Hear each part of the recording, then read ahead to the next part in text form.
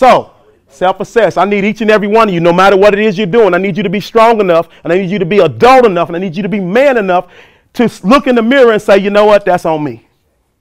That's on me. Because that's what I had to do. I chose to self-assess and got uncomfortable.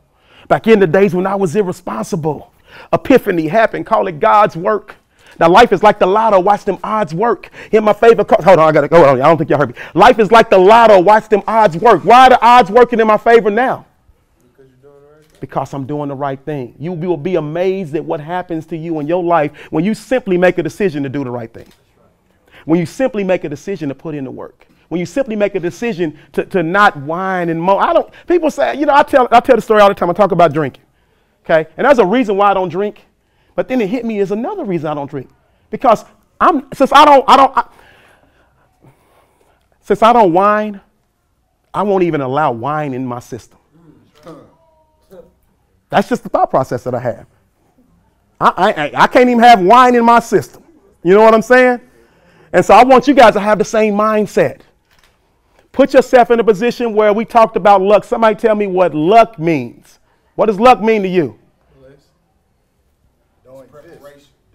Preparation. Luck don't exist. He got preparation. I mean, yeah, it's just like you're saying, luck is being in the right place at the right time, and you are already prepared. Already prepared. And that's the thing. We know. We talked about, Desiree talked about finding $100. Okay, we walking down the street, we find $100. Well, maybe that's luck. But we're talking about luck in the real world of life.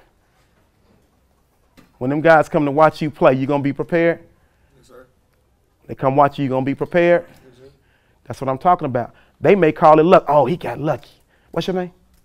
Byron. Oh, Byron got lucky. They just happened to be at the right place at the right time when Byron was doing, he had his one and only good game, and he hadn't had, where you trying to go to college at? Prairie View came when he had his one only good. You see Brian, you see him playing the other games? He wasn't worth a quarter. That won't happen, though, when you put in that work every day. They can come at any time. And since you prepared, somebody call it luck, but you know you were prepared when that opportunity knocked at your door. I'm asking each and every one of you, will you be prepared when opportunity knocks at your door?